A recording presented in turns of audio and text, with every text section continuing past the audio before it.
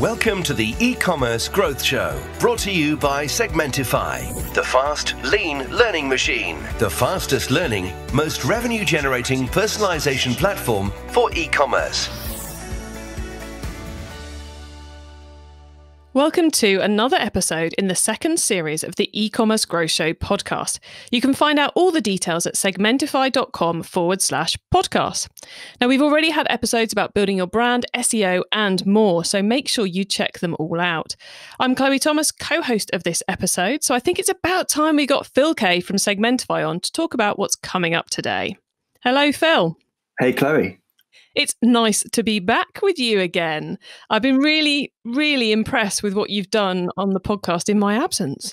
I'm working on it slowly. You'll probably hear it as it kind of begins, and I hopefully get better as each one goes on. But I must admit, I was taught well. I had a very good mentor. Not mentioning names. You flatter me, sir. And you have had on some great guests, haven't you, over the last couple of weeks? Yeah, we have actually. We've. I think you probably know from what some of them have been coming out. But obviously COVID has been an awful time for so many. But it has given us an opportunity to use the growth show to expose some of the guys that have become out of work, or their work has dropped as a consultant and so on. So we've used it to help gain some exposure for them. So I've been really privileged to do that, as well as obviously, dip into more thought leadership from tech suppliers like Akeneo. Getting some e-commerce managers on and some consultants has been really interesting as well. Adds another angle to it all, doesn't it? For sure. Yeah. Yeah. Well, look, we're here today to talk to James from Akeneo. So why did you want to include him in the series? Well, I don't know. I don't know about you. I don't know about the guys listening, but I don't actually know too much about Akeneo and what Akeneo does, and the whole world of PIM and product information management and so on. So I thought, first and foremost, it would be great to get somebody like James to talk to everybody about what exactly that world is, and also. I really like the guys. I met Terry, first of all, Terry Bishop, and I must admit he's a bit of a pro surfer. So I was a little bit envious. I was sat in a Costa Coffee with him just down the road from the office in London, and he was talking about how he goes down to the Wave in Bristol and spends his £40 and does barrels and all that for hours on end. I was just like, I'm 46. I can't even get up on a board yet. Still, just like, so I've got to try and grab him one day after the back of this. Say, look, we've done a podcast with you, so now you got to do me a favor and take me out and treat me to some training on the waves down at the Wave or something. So we're having Akeneo on purely in order for you to be able to persuade one of their team to take you surfing. Absolutely, Terry, you better be listening. But more seriously, it's because PIM is one of those areas which most people haven't heard of. I mean, I know I've certainly been lacking in my knowledge in that area. I know, you've said you are, and I think it's the same for a lot of e-commerce businesses. Yeah, completely. And I think if anyone doesn't understand fully what PIM is about, I think it's one of those things we need to learn more about and certainly explore in terms of whether there's a need for it for your business. So I thought that would be a really important thing to bring to the table for the e-commerce growth show. Excellent. Well, look, let's get our guest on so he can start our learning process. For sure. It's time to welcome our guest. James Barlow is the country manager for the UK and Ireland at Akeneo. That means he spends his days helping e-commerce businesses to streamline and automate their product information management. Hello, James. Hi, Chloe. How are you? I'm good, thanks. How are you? Yeah, very good, thanks. Very good. Hey, James. Hey, Phil. How you doing? You good? Yeah, good. Getting used to life in lockdown. Yeah, absolutely. Well, it's great to have you, James. Why don't we start with a quick question around how you came to start your role at Akeneo? It's a bit of a sliding doors moment, actually. So I've been in software for the last 10 years, not necessarily, I wasn't working directly for an e-commerce vendor until the past few years with Akeneo, and it's actually more of a story about my wife than myself. So going back, always good. Yeah, so going back a few years, my wife had just started a job. I won't mention the name, but you would all know it. A very large UK-based fashion retailer, and she'd actually joined the merchandising team. So it was her role primarily to liaise with the buying team to get all of the information from the suppliers, liaise with the photography team to get all of the assets, and then she'd formulate all of the product data ready to hit go live and publish onto the website. Now, unfortunately for her, she was 3 weeks in and made a pretty significant cock up. I'm not sure how familiar either of you are with Kanye West's Adidas Yeezys, the trainers. Not at all. Not in the slightest. Sorry. That's okay. They're not my style either. But going back a few years, they were the fastest selling trainer in the world. Right. Wow. Unfortunately for Mrs. Barlow, what she did 3 weeks into her new job is accidentally launch the new Adidas Yeezys 2 weeks before the official go live. So, oh my word. Yeah, before there was any stock in the warehouse, before any marketing activation had taken place. So, needless to say, it was a pretty big deal. Now, being the loving husband that I am, I waited for the panic stations and the emotions to die down a bit, and then asked her how she made the mistake. And what she showed me was crazy. I mean, the fact that she was 3 weeks into a new role, no major level of seniority within the team, and the fact that it was in her hand to potentially make that error. What she showed me was a huge, messy spreadsheet where every single product this organisation sold, bear in mind they're over a £1 billion a year turnover business, every single product that they sold was on a spreadsheet. And in fact, how the error was made in her accidentally launching the product was in one column of the spreadsheet, there needed to be either a tick or a cross. The ticks meant that goes live onto the website. The cross means that it doesn't. So it was that small of an error, which caused obviously a huge business impact. And the reason why I say it was a sliding doors moment is, admittedly, I'd never heard of PIM. I'd not heard of Akeneo. And they approached me to help them start up operations in the UK. So hugely coincidental that I could see firsthand, or I guess at least secondhand, the need for that piece of software in the business. And I guess that's where the story around Akeneo started. I packed my bags and moved back down south to join them. Amazing. So just quick questions here then. I mean, is the client now a customer? So we moved. So we were actually based. In fact, I won't say where we were based because that's a pretty clear indication of who that reseller was. No, but thankfully, my wife is now working for one of our customers, Fossil, who are an Akeneo customer. So a full circle. Yeah, absolutely. That's great. So today, then, we're going to talk about product information management. I mean, I really don't know much at all about that myself, so I'm really interested to hear more about it. So from a kind of an opening question point of view, what exactly is PIM, a PIM, or product information management system? Yeah, I mean, that's a great question, and one that you can, as you can probably imagine, the fact that you're both in e-commerce, and for you, Phil, you're not that well versed yet in PIM. I think maybe just to clarify from the start off, because there's a myriad of different acronyms that are in our industry. You've already mentioned PIM stands for Product Information Management. If people start doing the rounds, they may also see, just to make things even more complicated, a new acronym which is PXM. So PXM stands for Product Experience Management. So just to clarify the difference between the two. Their product experience management is really the practice and the theory behind creating a great experience for your consumer when they come onto your website or your mobile app or you're in your store.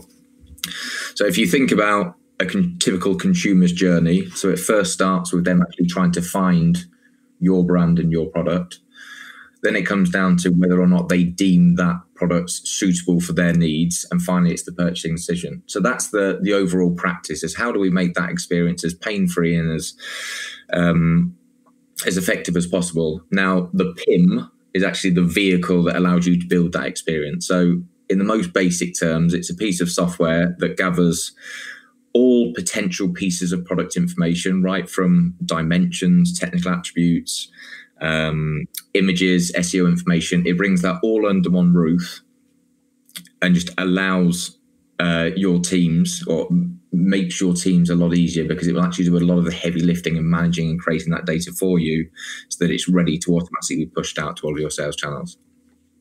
So the PIM would be the perfect solution to all the issues your wife had at that not to be named retailer, in terms of it would have made her job easier, and it would have enabled the controls to be in place that type of error could never have happened. Exactly. So I'm not sure if either of you saw in the news, I think it was last year. So Harrods, and I can say that name because it was in the press. Harrods accidentally sold hundreds of designer handbags that were meant to be £1,000. They sold them for, I'm not sure if you heard this story, but they sold them for £10. That's purely because somebody put a decimal point in the wrong place in a spreadsheet. Wow, unbelievable. Yeah. I mean, that's a high-profile case, but it happens. And we were in a workshop yesterday where a client was doing some analysis on why certain items where the sales were down, and he was analysing the website to see if the product listings were optimal. And he noticed that one shirt in particular was down in sales. When he checked the product listing, the title of the product, which was meant to be a cotton Oxford shirt, but they'd missed the R in shirt. So it's errors like that where understandably that product's not selling great. It's errors like that just can't make it through the net if you're using a system like a PIM, whereas you're leaving it wide open for human error if you're using something like Excel or whatever else they might be using. So it's clear that having a PIM rather than working on a spreadsheet, which from my experience, never as a merchandiser, I might hasten to add, or a buyer, but my experience of working in offices with them, inevitably they're swearing about the fact the spreadsheet's broken. But so removing errors is certainly a very good reason to be using a PIM rather than a spreadsheet. Why else should they be, should retailers be considering to move over? What are the other benefits of adopting a PIM approach rather than than an Excel approach? Yeah, good question. I think if you accumulate or aggregate every single potential need for a PIM, they typically fall into two areas. One of which is increasing the sales. So amongst other reasons, but reducing errors, making sure there's no missing images, improving the experience that a consumer has online will undoubtedly increase the sales conversions. The second area, which is arguably more simple for people to link to a PIM system, is improving the productivity. So if you think, again, going back to spreadsheets, when people were first moving into the e-commerce world, whether that's recently because their hands have been forced due to the current pandemic and the COVID-19 situation, or whether it's 15 years ago, what they very quickly realize is e-commerce platforms are not there to help you manage your catalogs. They're there to put your products in front of the consumer. They are not there to make your lives easier in terms of getting the data from the suppliers, categorizing the products quickly, bulk editing information. So not only that, the e-commerce platform in the main is only feeding your website. It's very rare, even e-commerce self-proclaimed pure players are normally selling or have some activity in other channels as well, whether that's Amazon or eBay or other marketplaces, whether it's Instagram and social media, whether it's print catalogs or stores, whatever that might be. So typically what would happen is people would just fall and lean on what they knew best, which was Excel. Now, the errors we've already talked about, if you think about the complexity that we just described, that you're not only having to create one catalog within Excel, but if you then duplicate that out, because if you're selling on Amazon, that has its own structure and own rules, as opposed to the pretty much a free-for-all. You can put whatever you want on your own website. Instagram has its own structure. The print catalog obviously has its own structure in the sense that you want high-res images or a finite amount of text. So just on multiplying the products per channel, you've just multiplied the amount of spreadsheets. If you're selling, for example, not just in the UK, but you need to translate the information to French and Spanish and German, you're multiplying that again. So the productivity is a major issue because there's unnecessary duplication across the entire process. But equally, you have no quality control. It's not scalable for the business. So a big part around what we're seeing in recent weeks, purely because of coronavirus, is, and again, it falls into the increasing sales side, is the agility that a PIM provides an organization. So we have a lot of organizations that, again, their hands have been forced.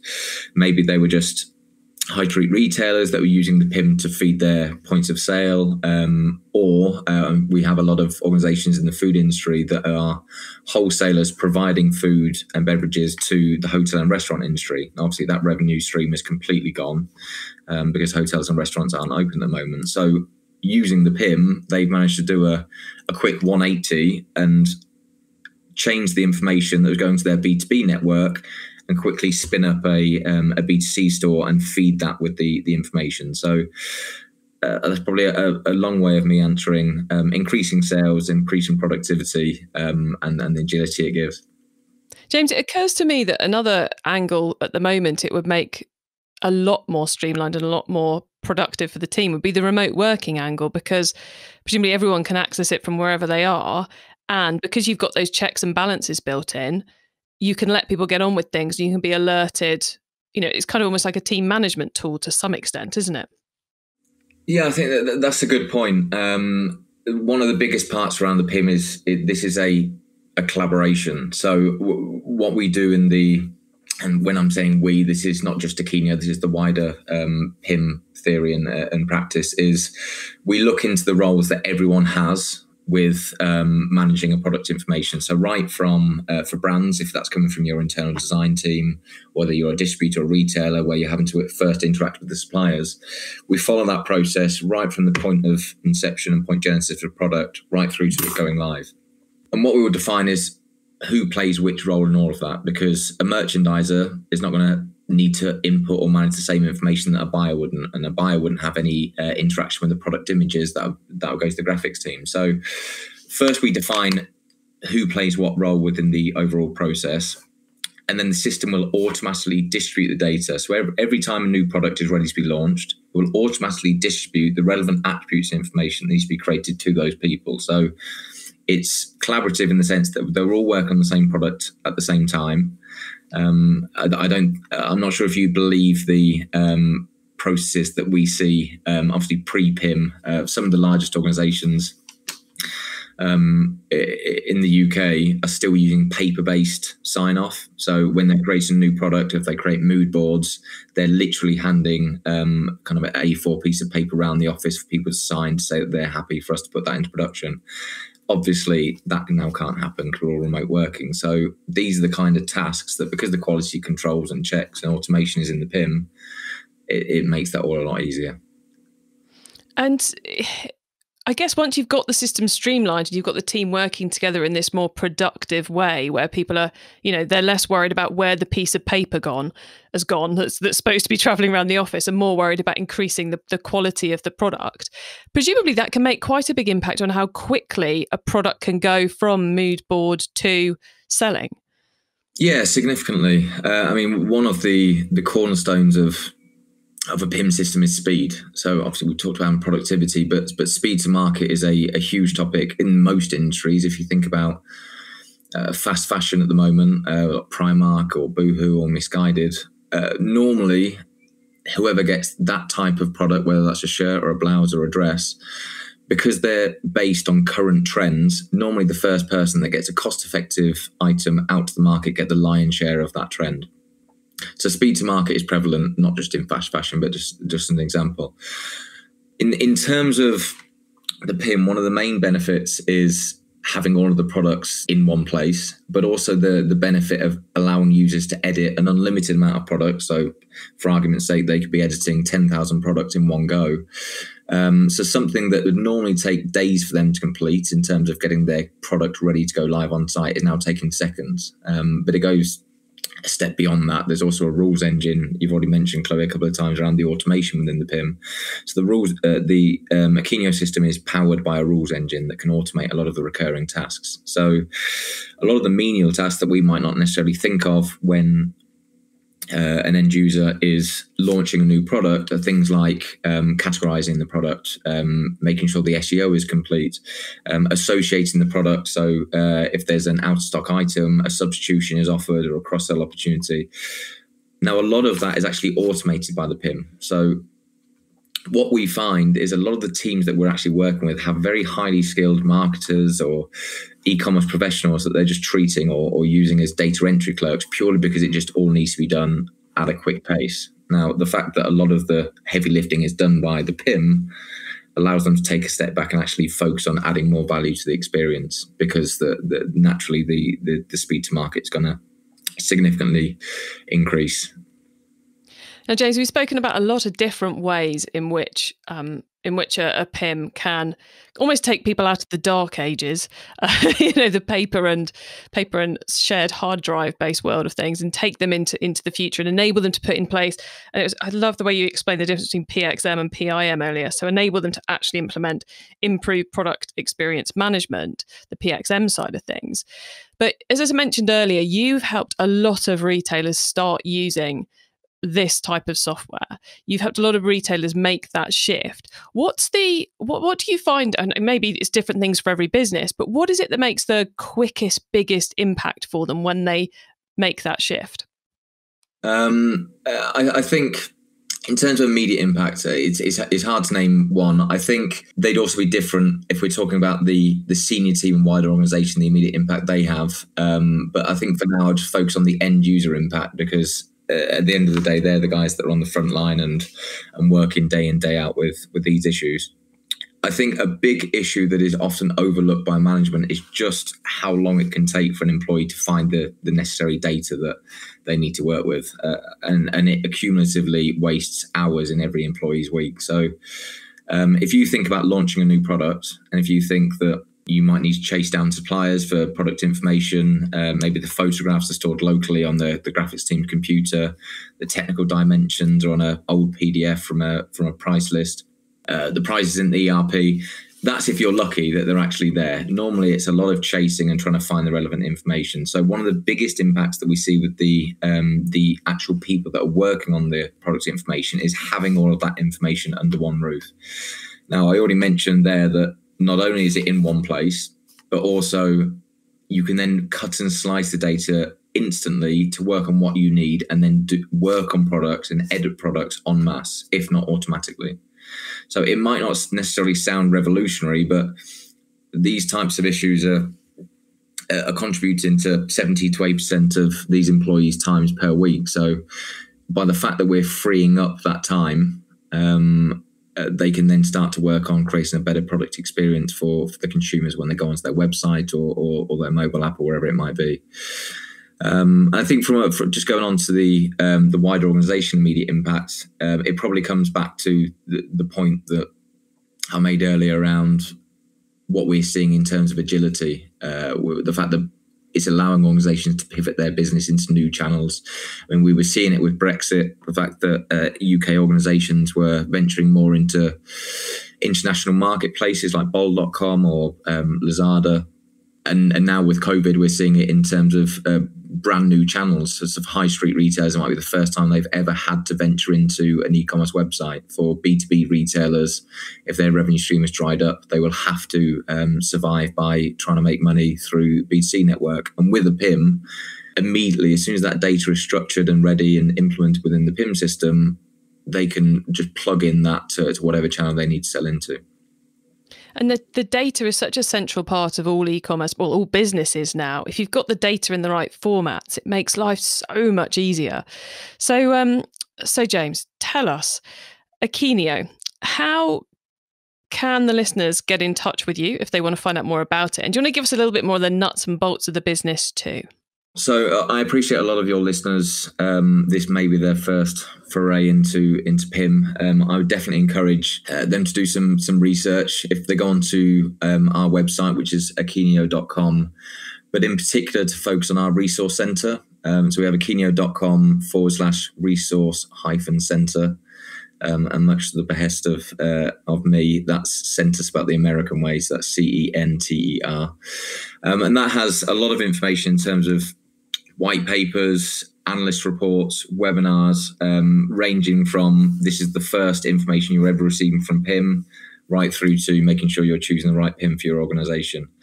In terms of Akeneo, we are something that we've not talked about, which is something that we're very proud of, and it's an intrinsic part of our business, is that we are an open source PIM. So with that, I'm sure many of you will be familiar with nuts and bolts of what makes an open source technology. If you're not, in essence, what it's really saying is, if you go to a restaurant and you can see the chefs and the chefs preparing your food out in the open, you feel a lot more comfortable than if you can't see what's going on within the kitchen. Exactly the same premise with open source. So open source, really, all the code that is behind the Akeneo PIM is open to the public. The benefits that we get from that is we have a large community of over 3,000 developers, business users, C-suite professionals that are helping us to improve and develop the system itself. And because of that, we have great connectivity into other platforms, such as the e-commerce, most of the major e-commerce platforms globally. We have a very aggressive and agile roadmap, so we launch new features and functionality every month. And I'd really just encourage that if you weren't aware of PIM, or if it's not on your plans for 2020 or 2021, it's just to start researching into it. If you care about what the analysts say in any form, the analyst predicts by next year, 50% of all organizations will be using the software. Obviously, not just Akeneo's, but PIM in general. So it really is a when rather than an if conversation. So by all means, check out the website. If you need any information directly or have any questions for myself directly, my email address is james.barlow@akeneo.com. Excellent. So I love the fact you've got that resource center. And, as you said, wherever anyone is on their buying journey, that's clearly the place to start.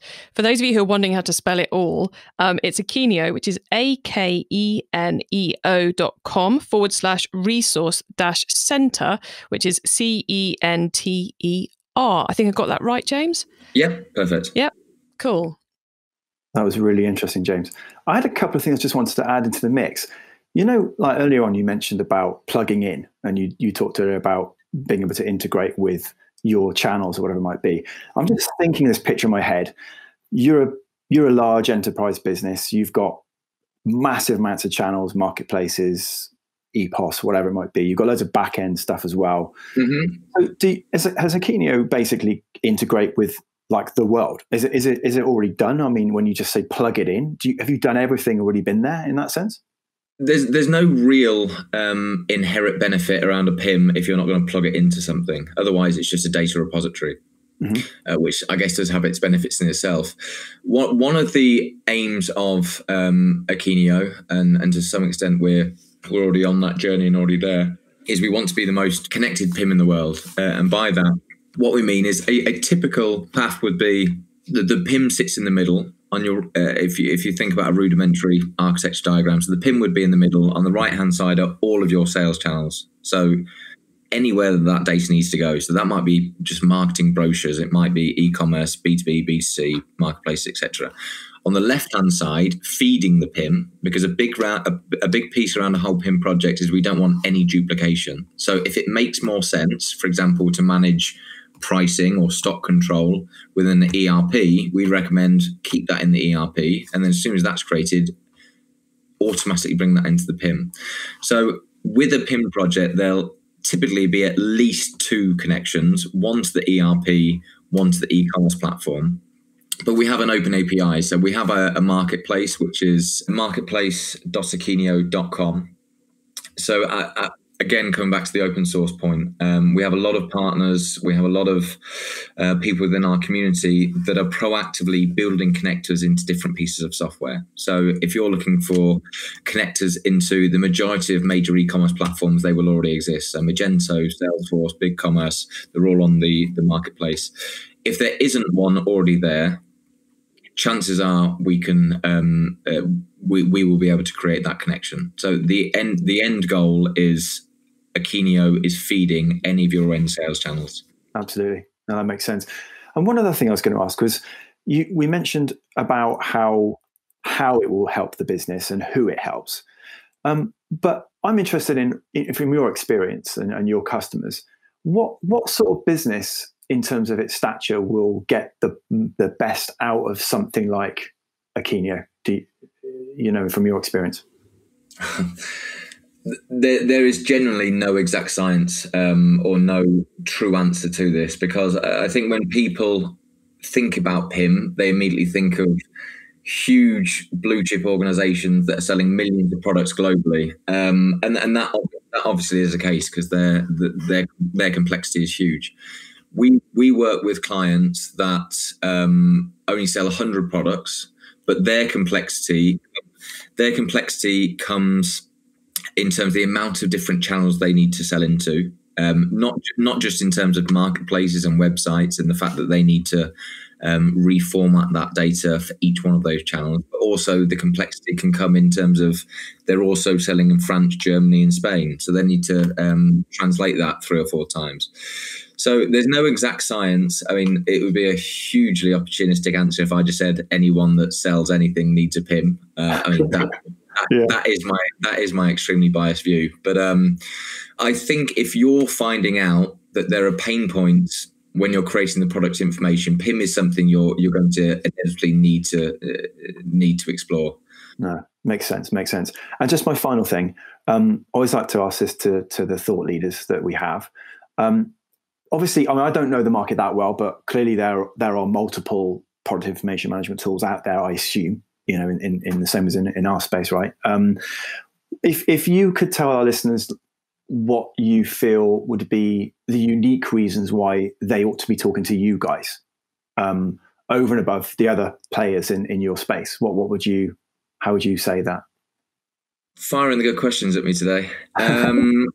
So I think it's important to mention, I appreciate I'm not going to get my soapbox for too long on this, but it's important to mention a bit around our background. Again, we're a relatively new organisation, so we're in our 7th year now. Our founders were working in the e-commerce industry, but under a slightly different guise as a systems integrator, primarily working with open source technology. So when they were going on site and building e-commerce projects, whether that was fashion retail or whether it was a B2B building supplies manufacturer, what they were finding is every project they were launching had major issues when it came to product information and the management of that product information. So this comes back to the points we raised at the start, that people were typically leaning on what they knew best, which was Excel, which had its own secondary issues. Now, when they started to do research around what were the alternatives to Excel, in those days, kind of pre the birth of PIM, was a piece of software called Master Data Management.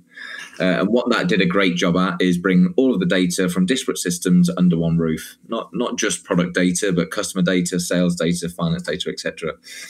Now, what we felt they were short-sighted on is they were very tech-heavy platforms, primarily aimed at tech people. And it's very rarely going to be your IT managers or IT project managers are actually going to be sat there enriching product data and doing the SEO information and doing the marketing copy.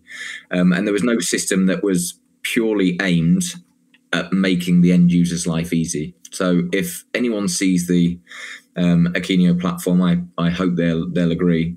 The UX, the UI has all been designed around being as close to plug and play as possible so that we can ensure that this is a well-adopted system and becomes an intrinsic part of their day-to-day. So I would say if you're looking for something that's extremely user-friendly, there's not a huge learning curve, and you can quickly start reaping the benefits of having a PIM system, then Akeneo would be a good place to start looking.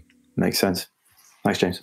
Excellent. Well, James, thank you so much for joining us on the podcast. It's been fascinating learning about an area which, like Phil says, I vaguely knew it existed, but I definitely didn't know enough. Yeah. So thanks so much for coming on and giving us such great insight into the PIM space. It's been really good. Thanks, James. No, likewise. Thank you.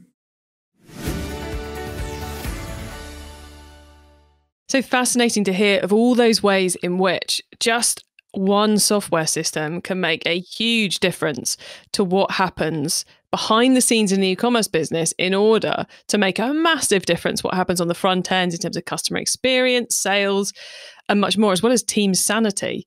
But Phil, what were your key takeaways from that one? I think it opened up my eyes a bit because, as you were saying, I have heard of PIM, but I didn't. It's like anything, isn't it? I suppose you're not in that world. You don't realize what it actually is and what impact it actually has until you're kind of in it. And I think what James did was have brought it to light for me, what exactly it is and how powerful it is. And I was interested because the thing he said about everyone sort of immediately kind of jumps to this idea that it's about a blue chip company with millions of products selling to like millions of channels. And that's exactly the picture in my mind. I was thinking, oh my word, these are guys that have got tens of thousands of products. They're selling in all over the world and they've got so much stuff to have to do. But then he was saying like, actually, it goes across the board. You could be a brand with a small number of products, but because you've got to manage language in 10 different countries and territories and you can't just magic that out of the air, you need something to try and make that more efficient without wasting your probably very small team's time on trying to get spelling right or you know, whatever you're going to be spending your whole life doing, trying to keep the products you know, in the multiple channels right. And then I was sort of then thinking, hold on a minute, what happens if you're on loads of marketplaces and you've got then loads of different brands and sub brands on different websites? Or so I suddenly realized actually there must be a massive amount of work that goes into controlling that product information.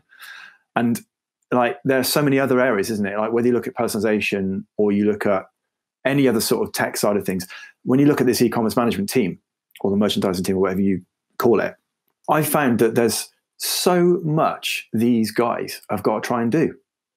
And now while I'm realizing that while there is so much to do, these platforms significantly help to just make the job kind of achievable, right, in the first place. Well, it's like it's not just that there's so much to do. There's so much to do on every single product. And until that product finishes selling, the list of things to do on that product doesn't end. So it's endless the amount of work that needs to go on, and anything which can make that more efficient. Because otherwise, as I think James said, you know, the entire team gets sucked into tasks that have to be done just to enable things to work, not even to make things work well, which is, you know, it's kind of soul destroying in a job when that's all you're doing. Oh, completely.